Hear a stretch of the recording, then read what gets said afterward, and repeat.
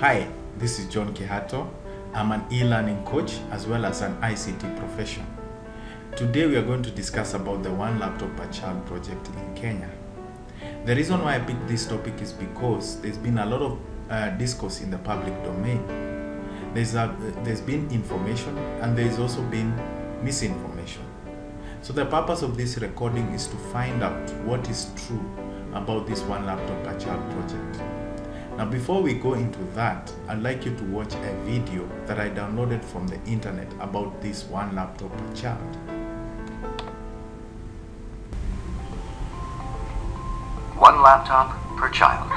That's our name and our vision. We want to create educational opportunities for the world's poorest children by providing each and every one with a rugged, low-cost, low-power, connected laptop. And this is that laptop. Say hello to the XO, a computer unlike any other, designed specifically to work in tough conditions and remote areas. It comes packed with software and activities to help kids learn, explore, create, and share. No matter what language they speak or where they live, the XO connects them to each other, to the world, and to a brighter future. We're a non-profit organization, which makes these kids our mission, not our market. That's why wherever the XO goes, there are 5 core principles everyone agrees to. First, kids get to keep the laptops. They have to be free to take them home and use them whenever they want. That's kind of the point. Second, we're focused on early education, which means kids about 6 to 12 years old. Third, we have to deal in large numbers of laptops, so whole classrooms and schools get them at the same time, so no one gets left out.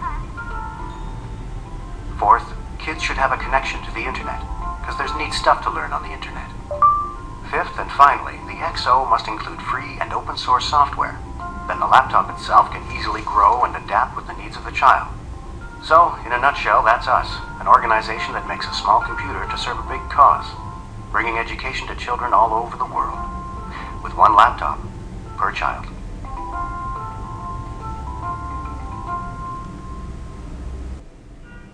I hope this video has served as a good introduction to the topic. There are several countries that have already undertaken the One Laptop Per Child project. I want to look at 3 of those countries. The first one is a country called Peru, which is in South America. In Peru, over 750,000 laptops have already been issued to school-going children. In Uruguay, over 475,000 laptops have also been issued. Next door is a country called Rwanda, where over 200,000 laptops have already been issued. Now, I believe that if Peru, Uruguay, and Rwanda have been able to implement this One Laptop Per Child project, Kenya can also learn from them and be able to implement the One Laptop Per Child project here in Kenya.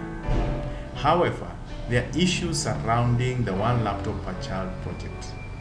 Some of the issues include digital content. Now, what do we mean by digital content? Now, content is the information, it is the knowledge that has been previously stored in books.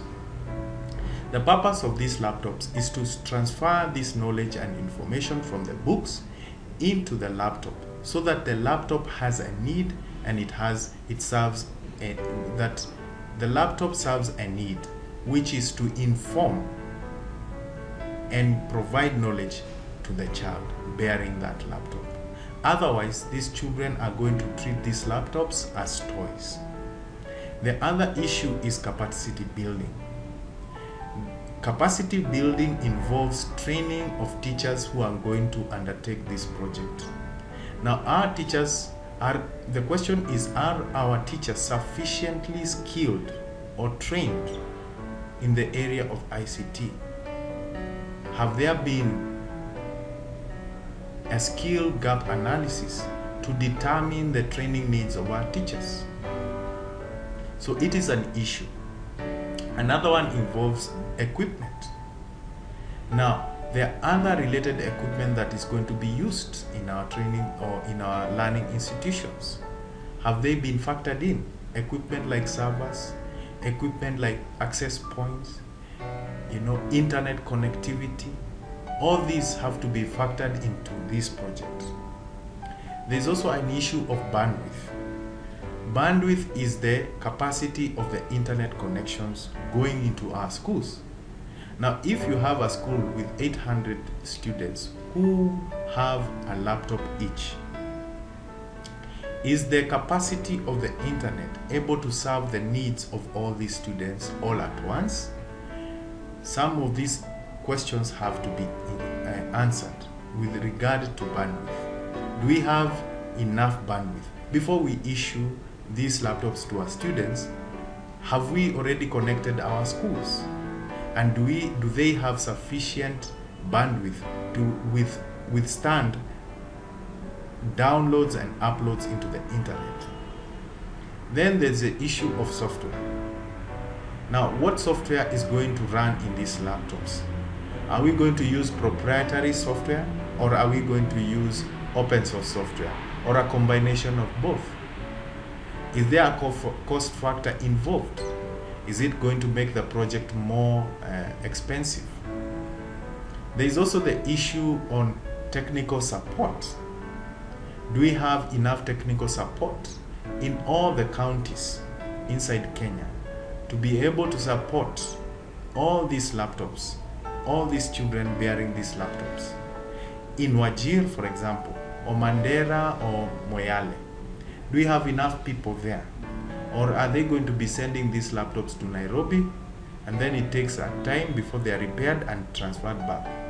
Will they have a disadvantage as opposed to Nairobi, where there is higher concentration of technical support?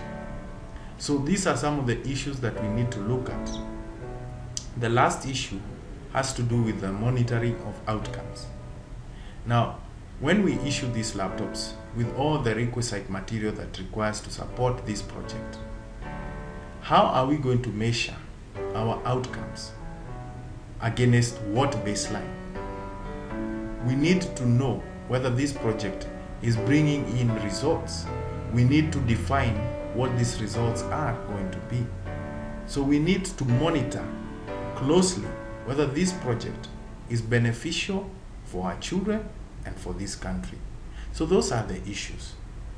Finally, I want to end with saying this, that I believe it is no longer a matter of if this project is going to be implemented. It is a matter of when it is going to be implemented. The question is, are you prepared?